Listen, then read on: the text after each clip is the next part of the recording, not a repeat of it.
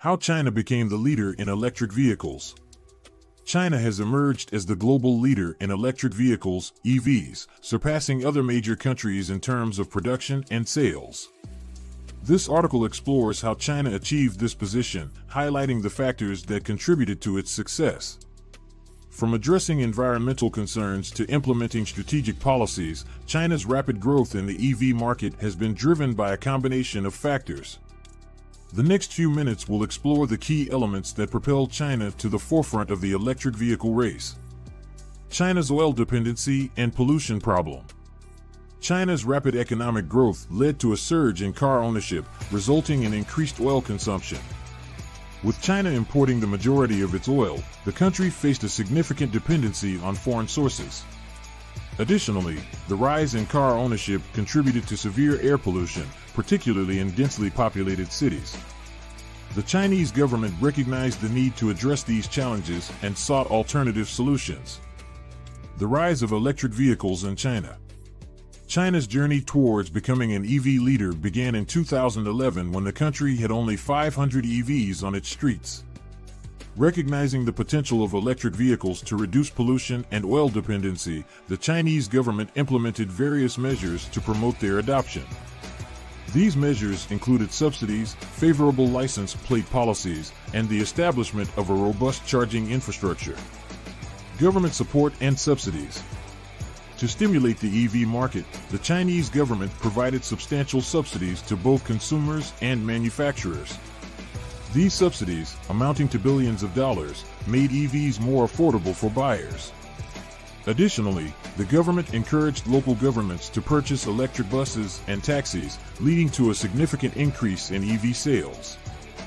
However, the oversaturation of the market resulted in the collapse of many small EV companies. Consolidation and market competition. To address the issue of oversupply and promote healthy competition, the Chinese government phased out subsidies and prohibited local governments from favoring specific companies. This move led to a consolidation of the market, with only the most competitive companies surviving. Today, Chinese automakers dominate the EV market, with one company, BYD, outselling the combined sales of several international brands. Foreign competition and China's credit system. In a surprising move, the Chinese government allowed Tesla to build a factory in Shanghai without a local partner, signaling a shift towards embracing foreign competition. Furthermore, China implemented a credit system that requires automakers to sell a certain number of EVs for each conventional car produced.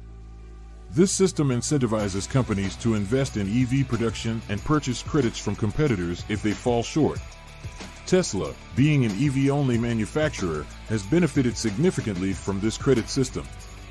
Challenges for the United States. While China has made significant progress in the EV market, the United States faces challenges in catching up. The American market is starting from scratch, lacking a well-established supply chain for EV components. Additionally, American consumers have higher expectations regarding EV range, making it more challenging for manufacturers to meet their demands.